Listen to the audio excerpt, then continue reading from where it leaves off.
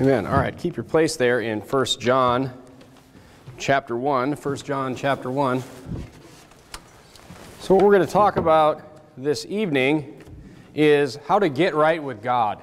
How to get right with God. Now 1 John chapter 1 is kind of an interesting chapter for me because when I was a Lutheran, before I was even saved, you know, these verses were part of many of the services that we would chant over and over and over again.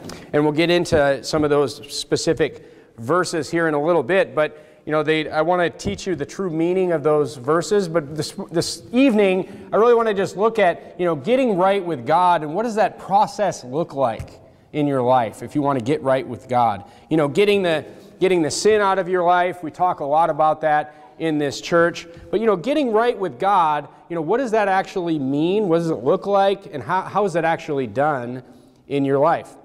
So as an introduction, you know, you'll meet some people out there. You know, this idea that we're all sinners is pretty much universally known amongst people. You won't find a lot of people who you go out soul winning and you try to tell them that, hey, you know, there's none righteous. No, not one. And they're like, oh, but I'm righteous. But, you know, there are these people out there. There are people that believe in sinless perfection. But 1 John chapter 1 is a great chapter for us here. If we look down at verse number 8, the Bible says, if we say that we have no sin, we deceive ourselves and the truth is not in us. So if you have somebody that you're, you know, talking to about the gospel and you get to that first part in Romans chapter 3 and they say, I stopped sinning. You know, I got saved or whatever they want to call it, and I no longer sin. You will meet, these people are out there, okay? You can guarantee that that person, the Bible says that that person is a liar. They're not telling the truth. The truth is not in them. In verse number 10, again, the Bible says, if we say that we have not sinned, we make him a liar, and his word is not in us. So obviously, you know, we will never stop sinning in our lives on this earth. So turn to 1 Corinthians chapter 15. Let's just explore this idea of sin in our life and, you know, how long are we going to be sinning in our lives? How long are we going to be sinning in our lives? Turn to 1 Corinthians chapter 15. And let's read a few verses here and see, you know, what the Bible says about this condition that we're in on this earth. In 1 Corinthians 15, look down at verse number 42. Let's start reading at verse 42. Where the Bible reads, so also is the resurrection of the dead. It is sown in corruption, it is raised in incorruption. Notice those two words there that are going to keep coming up in these verses. It's corruption and incorruption. It is sown in dishonor, it is raised in glory. It is sown in weakness, it is raised in power. It is sown a natural body, it is raised a spiritual body. So we see that there's this contrast between corruption and incorruption, in dishonor and power, and a natural body and a spiritual body. And it is written, the first Adam was made a living soul, the last Adam was made a quickening spirit. Howbeit, that was not first which is spiritual, but that which is natural, and afterward that which is spiritual.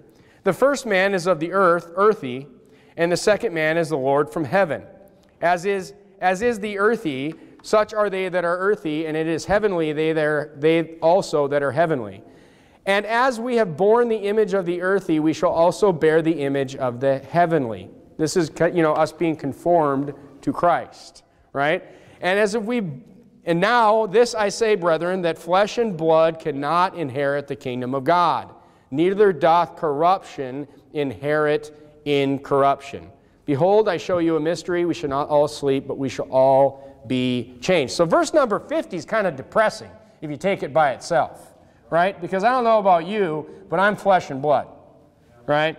And it says, now this I say, brethren, that flesh and blood cannot inherit the kingdom of God. You know, this is basically, you know, along the same lines of 1 Corinthians chapter 6. A lot of false doctrine comes from these verses in the Bible where it says, you know, that the unrighteous shall not inherit the kingdom of God. Then he goes in and he lists a bunch of sins, fornicators and, you know, extortioners and things like that. And you're just like, man, you know, do we have a chance at getting to heaven? But then in 1 Corinthians 15 it says flesh and blood cannot inherit the kingdom of God. And you're like, wow, what's going on here? But then verse number 51 explains it. It's because we will be changed. We will be changed. And when will we be changed? In a moment we will be changed. In the twinkling of an eye at the last trump, for the trumpet shall sound, and the dead shall be raised incorruptible, and we shall be changed. So the Bible is telling me that my incorruptible flesh and blood is going to be raised in a moment, in the twinkling of an eye, and it's going to be made incorruptible. So, there we go. For this corruptible must put on incorruption, and this mortal must put on immortality. So when will you stop sinning, basically, is what I'm getting at here. As long as you're alive in your flesh and blood, never, unfortunately. Okay? You will be changed in the moment at the rapture, at the first resurrection. Okay? So everyone here, the good news is, the Bible says that blessed is those who are part of that first resurrection. We will rule and reign with Christ. The good news is that if you're sitting here listening to my voice right now, you will be part of that first resurrection. All right, we preached on this several weeks ago. So you say, turn to Romans chapter 7. Let's look at this idea of the flesh a little bit more. Look at this idea of the flesh a little bit more. Romans chapter 7, and I know we preached through Romans chapter 7 a couple months ago, but let's just take a look at it, this idea of the flesh, a little bit more. Look at Romans 7 and verse number 14. And Paul says this, he says, "For we know that the law is spiritual, but I am carnal, sold under sin. For that which I do, I allow not. For what I would, that I do not, that do I not. But what I hate, that do I. If then do that which I would not, I consent unto the law that is good. Now then it is no more I that do it, but sin that dwelleth in me." He's talking about this war that he's wrestling with here, that he doesn't want to do what he hates these things, but he does them anyway. And then verse 18, he says, "For I know that in me, that is, in my flesh, dwelleth no good thing. For to will is present with me, but how to perform that which is good I find not." He's talking about the war between his spiritual self being saved and the flesh that he has. So you will have this flesh as long as you are alive on this planet. So you say, how can I be right with God? How can I be right with God if I still sin? That's the question, right? Well, turn to 1 Samuel 15. Think about, as an analogy here, think about your children. Think about your children, for those of you that do have children. As your children are younger, when they're young, they just need to be spanked constantly. I mean, it's just constant spankings with these young kids. They're constantly doing things wrong.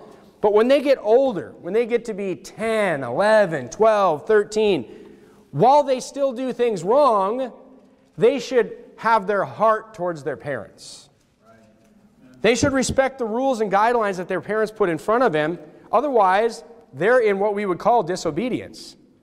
Now, in 1 Samuel 15, I just want to focus on verse number 23, but we basically see the story of King Saul, and he has disobeyed God's orders. And Samuel came to him and said, you've disobeyed God's orders. And what does he do? He makes all sorts of excuses. He blames other people. He says, I did follow, he says he followed God's law. He's throwing all these things out there to divert the blame away from himself when what he really did was just disobey God. And he would not admit it. And in verse number 23, Samuel says this. The Bible says, "For rebellion is as the sin of witchcraft." Samuel tells Saul that he is in rebellion against God. And then he says rebellion is as the sin of witchcraft, and stubbornness is as iniquity and idolatry.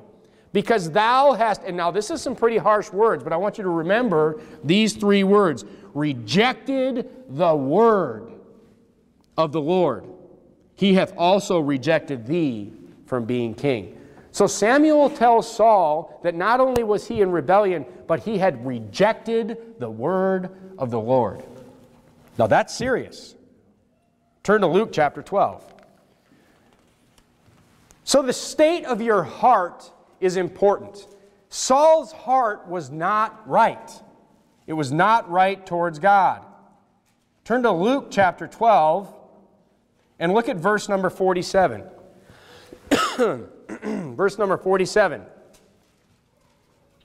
In Luke chapter 12 and verse number 47, the Bible reads, "And that servant which knew his Lord's will and prepared not himself, neither did according to his will, shall be beaten with many stripes. But he that knew not, and did commit things worthy of stripes, shall be beaten with few stripes. For unto whomsoever much is given, of him shall be much required, and to whom men have committed much, of him they will ask the more." So this is comparing this idea, and we're really going to dig into this idea in this sermon of, if you know the Lord's will and you openly disobey it, you are going to be beaten with many stripes, the Bible says. Now look, these two guys in verse number 47 and verse number 48, it appears that they did the same thing. They did it's comparing that they did the same sin. They went against the same will, but one of them knew it was wrong and one of them didn't. And the one that knew it was wrong and did it anyway is going to be severely punished, the Bible says. So look, this is the guy that's like, I'm saved and I'm just going to do what I want. That's why when you run across these people out soul winning, and you run across these people and you tell them that, salvation is free and it's a gift and you can't earn it and you can't lose it. They're like, you can't tell people that. Catholics will say this sometimes. People will just go crazy. People will just go nuts. It's free and you can't lose it. You'll go crazy.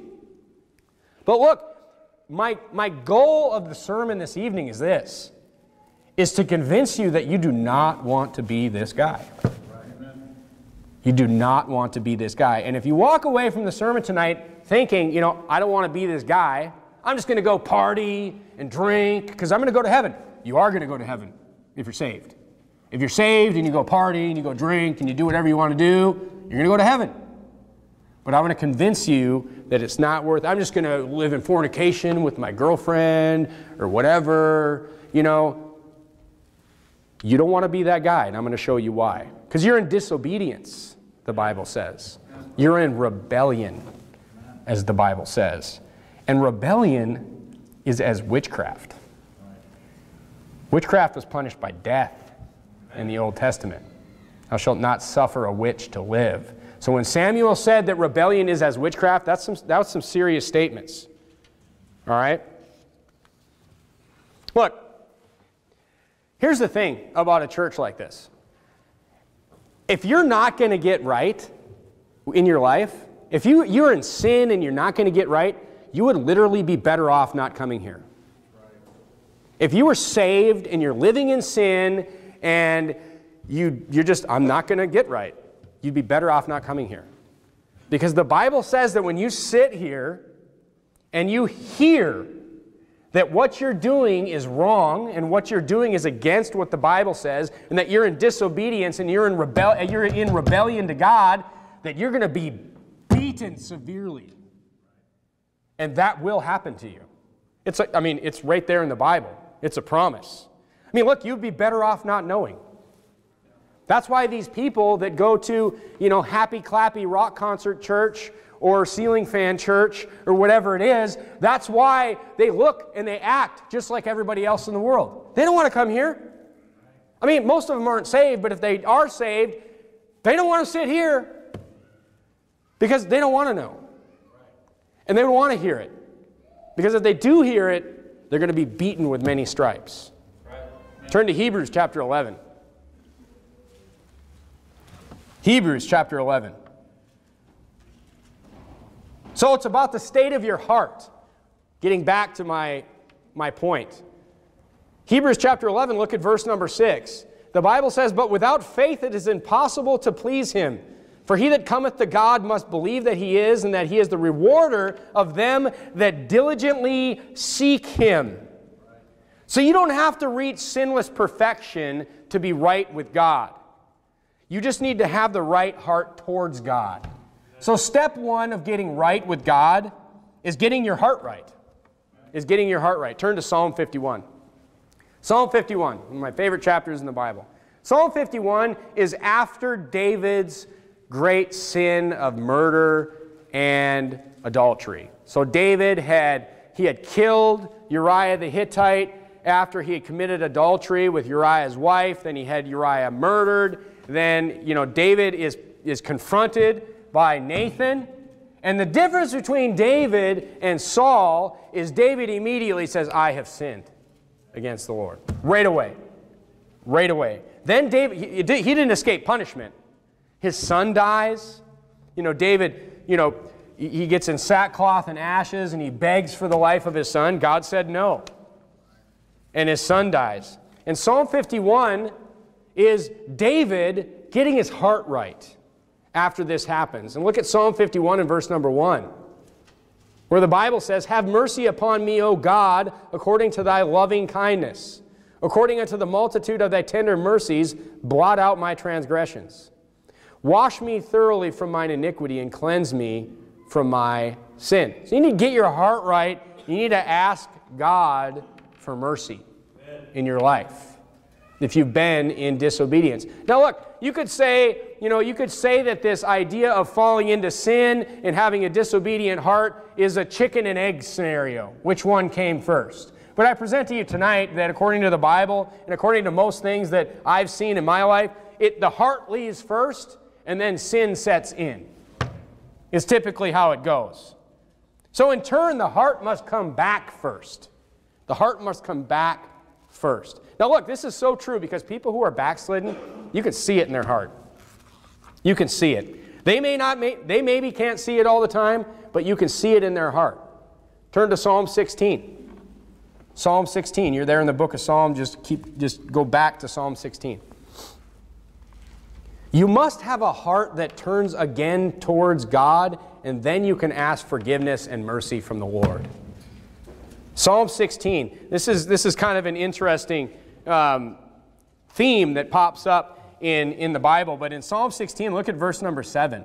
The Bible says, I will bless the Lord who hath given me counsel. My reins also instruct me in the night seasons. Then go to Psalm 17, verse number 3. Notice how it says in the night seasons. My reins also instruct me in the night seasons. His conscience instructs him in the night seasons. Look at Psalm 17 and verse number 3. Thou hast proved mine heart. Thou hast visited me in the night. Thou hast tried me and shalt find nothing. I am purposed that my mouth shall not transgress. So we see here that there's this idea that, and isn't this true? When you're sitting quietly alone at night, that you will think about your life and maybe your state with God, and your relationship with the Lord will become clearer when you're out of everything else and at night. I actually believe that this is maybe one of the reasons that the devil pushes so many night activities. Right. That the devil pushes so many, the nightclubs. And we look at what's going on over here some nights and all this drunkenness and chaos. Because God, Satan doesn't want you alone with the Lord at night with your conscience. He would rather have you not sober and in the world and in sin, so you don't have that moment of clarity in your life. Because first, in order to get right, your heart has to get right. That's the first step. What's step number 2? Step number 2, go back to Psalm 51. Psalm 51 and look down at verse number 3. And the Bible says this, for I acknowledge my transgressions, and my sin is ever before me. Against thee and thee only have I sinned and done this evil in thy sight, that thou mightest be justified when thou speakest and be clear when thou judgest. Behold, I was shapen in iniquity, and in sin did my mother conceive me. Behold, thou desirest truth in the inward parts, and the hidden part thou shalt make me to know wisdom. Purge me with hyssop, and I shall be clean. Wash me, and I shall be whiter than snow. I love verse 4 where he says, against thee and thee only have I sinned, and done this evil in thy sight, that thou mightest be justified when thou speakest, and be clear when thou judgest. David never blamed God for the judgment that came upon him. He took it like a man, and he knew he deserved it. So whatever judgment comes upon you, first of all, this isn't really my point, but whatever judgment comes upon you after you have gotten your heart right or during getting your heart right, before you're in the process of getting right with God, just understand that God's right whatever He does to you. I mean, David lost his son. And he didn't come out blaming God. He just said, you know what? You're the perfect judge. Is what you are. And then he just says, purge me, get me right. I want to be clean, wash me. Confess your sins to God. Go to Matthew chapter 3 and verse number 6. That's what he does. I acknowledge my transgressions, he said. Look at Matthew chapter 3 and verse number 6. People are getting baptized in Matthew 3 and verse number 6. The Bible says, and were baptized of him in Jordan, confessing their sins. Go back to John 1:1. Go back to John 1:1. 1 John 1:1, I'm sorry.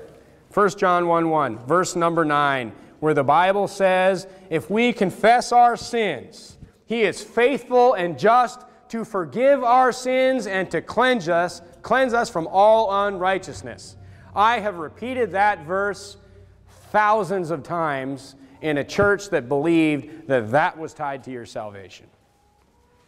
This is talking about getting right with the Lord, confessing your sins. The people that were baptized in the Jordan, they were already saved, and they were confessing their sins. Confessing your sins is the second part of, it's part of getting your heart right, but it comes after your heart is right. And if you look at verse number 7 of Psalm 51, I'll just read it again for you. It's a cleansing. It's a cleansing process.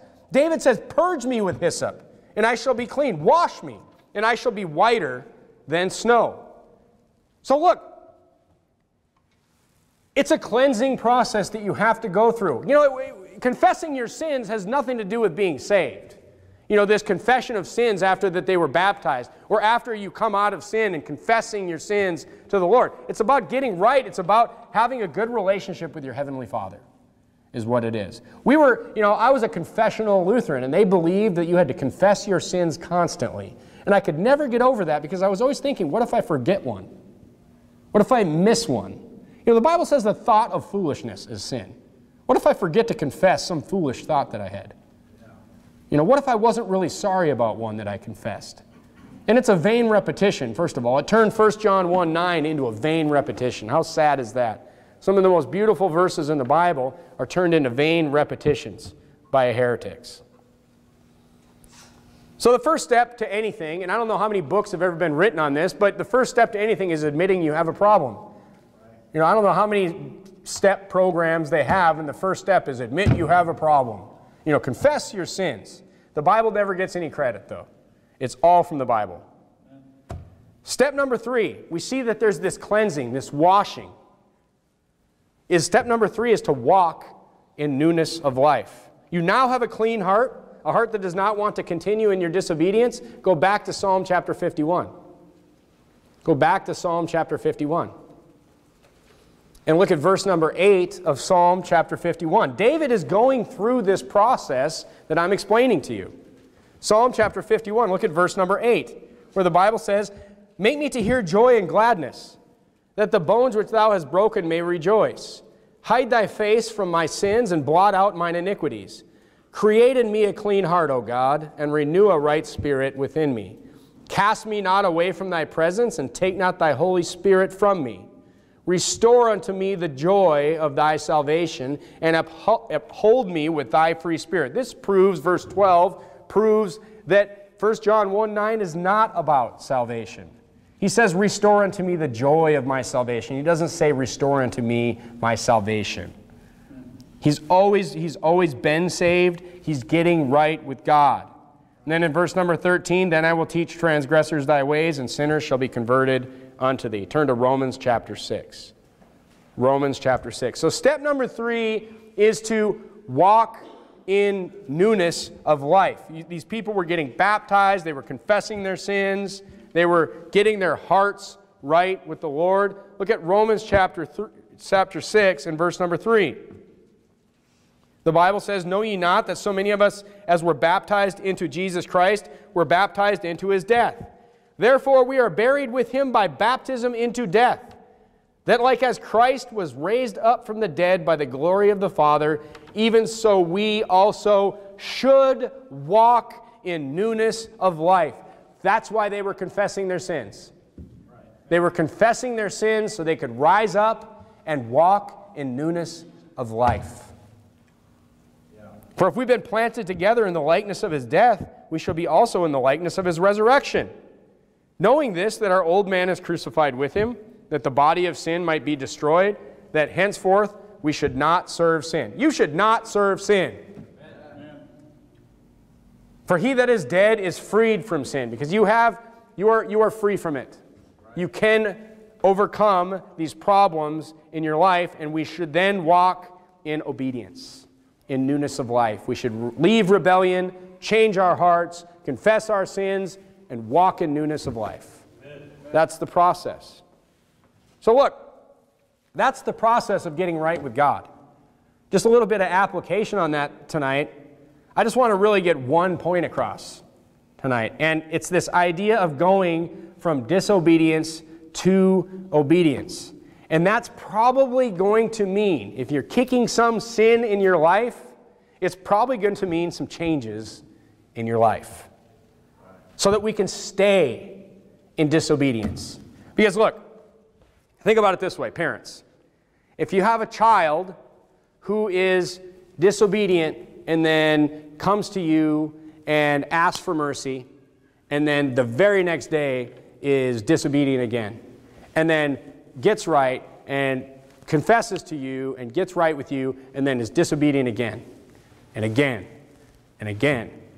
Is your mercy meter going to go up or down with that child? Think about that. Think about that with your relationship with your Heavenly Father. As you walk through this life, are you starting to see the importance of walking consistently in the newness of life? Do you want God to have zero mercy with you? Do you want God to be so irritated with you that he has less and less and less mercy with you every single time? Not me.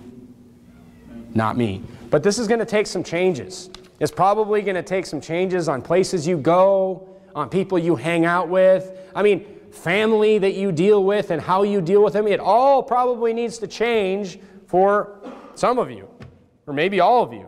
Maybe you need to set some rules, some different rules for yourself and your family. Change your routines. Maybe some of you, your whole life needs to change. Who you hang around, how you speak. Maybe in some cases where you work. You know, 1 Corinthians 5:11, we talked about all these things that if any man be called a brother and do these 6 sins, we'll kick him out of church. And we've done it. But verse number 10 talks about that we will be in the world with people. We will be, in the world with people. Turn to Hebrews chapter 10. But look, it's going to take some changes in your life because, look, you do not want to be this person that is constantly falling back into disobedience because God is going to beat you down big time. And I'm going to prove it to you right here. Turn to Hebrews chapter 12. Now, chapter 10, I'm sorry. Now, Hebrews, look, you have to remember Hebrews is written to the Hebrews, right? I mean, it's for all of us, don't get me wrong. But the context of Hebrews is explaining the gospel of the New Testament to the Jews. And to the Jews who knew the law of the Old Testament. Okay? Go to Hebrews chapter 10. And turn there myself. Hebrews chapter 10. We're going to start reading in verse number 25. Now, verse number 25, we talk about verse number 25 all the time. We're going to read that here because I'm going to come back to it.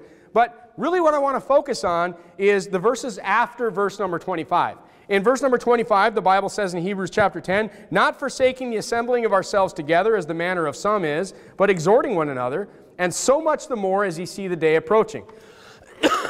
Verse number 26, "For if we sin willfully, after that we have received the knowledge of the truth, there remaineth no more sacrifice for sins, but a certain fearful looking for of judgment and fiery indignation, which shall devour the adversaries. Turn to Numbers chapter 25.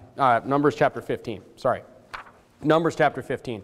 So here he says that if you sin willfully, that there remaineth no more sacrifice. What? Does that mean you lose your salvation? What? That sounds like you can, what does that mean? He's relating to the Jews that know the Old Testament. Go to Numbers chapter 15. And I'll explain to you what he's talking about. Numbers chapter 15, look at verse number 28. I want to wait for you all to get there. Numbers chapter 15 and verse number 28. And the Bible says this, and it says, "And the priest shall make atonement." He's talking about the priest sacrificing for atonement. "And the priest shall make an atonement for the soul." That means the person, okay? That sinneth ignorantly. "When he sinneth by ignorance before the Lord to make an atonement for him, and it shall be forgiven him." This is talking about the act of the priest. This person who has sinned ignorantly, the priest can make a sacrifice for him and he can get right with God. He can get right. He can get right with God. It doesn't take away sins. We know that, okay? Verse number 29. "He shall have one law for him that sinneth through ignorance, both for him that is born among the children of Israel and for the stranger that sojourneth among them. But the soul that doeth aught presumptuously, whether he be born in that land or a stranger, the same reproacheth the Lord, and the soul shall be cut off from among his people, because he hath despised the word of the Lord." Sound familiar? Sounds like Saul. He rejected the word of the Lord. He despised the word of the Lord, and hath broken his commandment, that his soul shall be utterly cut off, and his iniquity shall be upon him. This person, this soul, should be cut off from the people. So what Hebrews chapter 10 and verse number 26 is talking about, he's relating to these Jews, talking about how if you sin ignorantly, there's a way for you to get right, and it's a sacrifice. But he's saying there was no sacrifice for someone who just knew the law and just sinned against it. They were cut off from the people. It was a very severe punishment. They were punished hard. And let's keep reading. Look at verse number 28. See, and here he explains it. "He that despised Moses' law died without mercy under 2 or 3 witnesses. Of how much sorer punishment, suppose ye, shall he be thought worthy who hath trodden under the foot the Son of God, and hath counted the blood of the covenant wherewith he was sanctified an unholy thing, and hath done despite unto the Spirit of grace." Whoa! He's saying that if you are saved and you've accepted the free grace that was paid for you by the blood of Jesus Christ, and then you go out and you sin willfully, that is like troddening the Son of God under your feet. I mean, have a nice day. I mean, some free ride. I mean, it gets even, but wait, there's more. Look at verse number 30. "For we know him that has said, Vengeance belongeth unto me, I will recompense, saith the Lord, and again the Lord shall judge his people. It is a fearful thing to fall into the hands of the living God." So here's the thing. Here's what you say to that guy that says, "You know what? I'm going to get saved and I'm going to go out and just party up my life, man." Hey, it's a fearful thing where you're going. It's a fearful thing where you're headed with your life. It's a fearful thing if you know what you're doing and what you're supposed to be doing and you're going against it and you are despising the word of the Lord. It's a fearful thing. I'm afraid for you. That's what the Bible says. Look, now this is it. I mean, this is why it's important to be in a church and to hear preaching that will tell you this and to be around believers that know this. Because it's a fearful thing to fall into the hands of the living God. I mean, it should scare you because of what God can do to you. I mean, you're saved. You're not going to go to hell. But God can, it's a fearful thing. So you say, there's safety in coming to church and learning these things and being exhorted. And when you're backslidden, guess who can tell that you're backslidden before you can? Other people around you, brothers and sisters in Christ. Look at verse 25 now. Why is verse number 25 with verses 26, 27, 28, 29, and 30? Because not forsaking the assembly of ourselves together as the manner of some is, but exhorting one another. That's why you need to be in a church like this, if you're saved especially. Because, look, you don't want to fall in the hands of the living God. You want to stay in obedience because there's severe punishment for you. You say, well, I remember saying that to my wife one time. We were getting ready to move from North Dakota to Sacramento. I mean, I remember saying that very thing to her, saying we were on our walk that we always took down the dirt road, and I just remember saying to her, because it was so hard, the road we were heading down with changing our lives the way we were, and it was so difficult. And I said to her, and it was tongue-in-cheek that I said to her, but I was like, I almost wish I didn't know what I know now. You know what I mean? I mean, I didn't really mean that, but we just looked at the road in front of us and all the changes that were going to be required. But see, we knew the truth. We knew the truth, and we knew what we were supposed to be doing, and I knew that if I didn't do it, it's a fearful thing. And you can't unknow it. You can't unknow the truth. And that's basically what I was saying to my wife. It's like, you can't unknow the truth. You can't unknow the truth. It sure was more relaxing and, simpler, I guess, is a better way of putting it, when we were just, in business and just going to work and going to a lame church and things like that. But I mean, there was much less joy in it. I'll tell you that. I mean, in the big picture. But look, it's a fearful thing. So you need to stay right. Staying right is super important because God's mercy will drop with you. God's mercy will drop with you. Go back to Psalm 51. Go back to Psalm 51.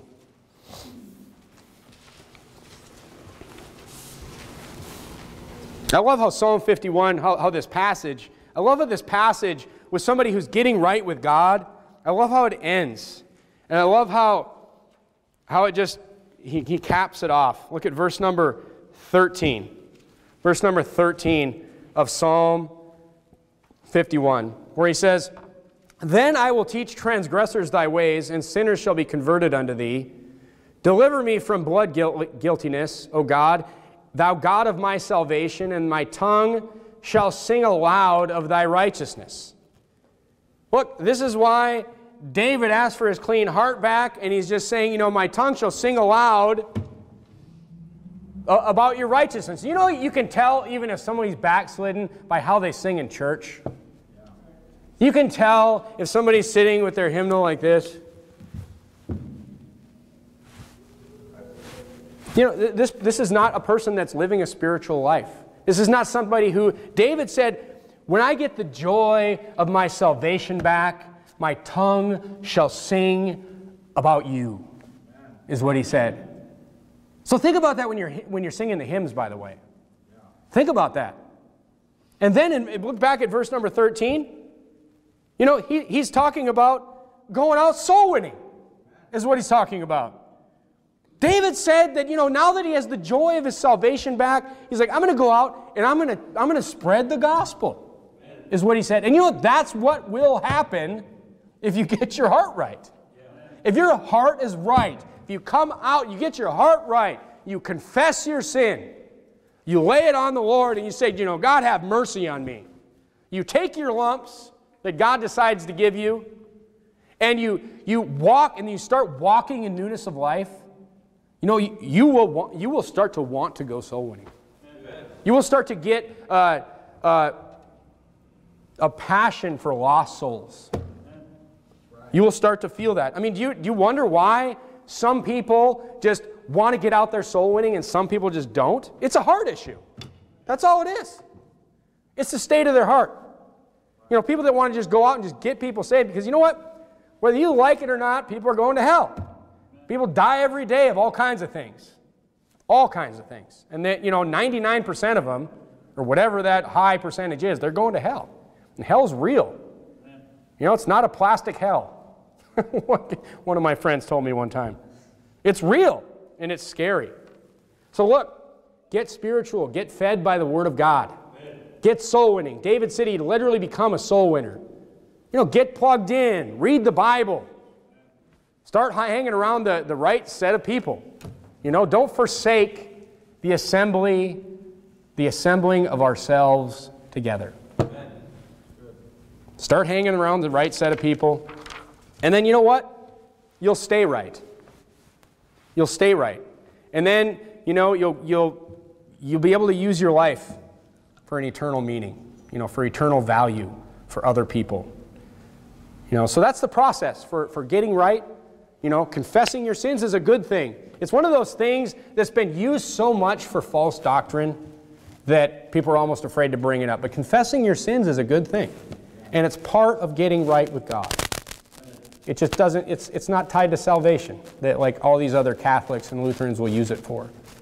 But getting right is Psalm 51 is a process of David getting his heart right. And he's going through this process of getting right with the Lord again, getting that joy of his salvation back. And guess what? When you get right with God and you do know all the laws of God and you do, you know, start walking in that newness of life, there is a lot of joy there.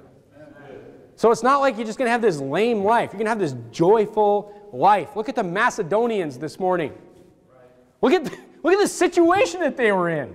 I mean, they were dirt poor.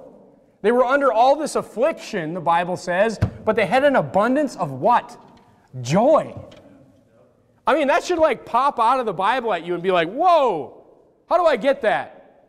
You know, it's not about money. It's not about having a great life. It's just about their hearts were right, period. So, getting right with God. Super important. Stay right. Stay right with God. Let's bow our heads and have a word of prayer.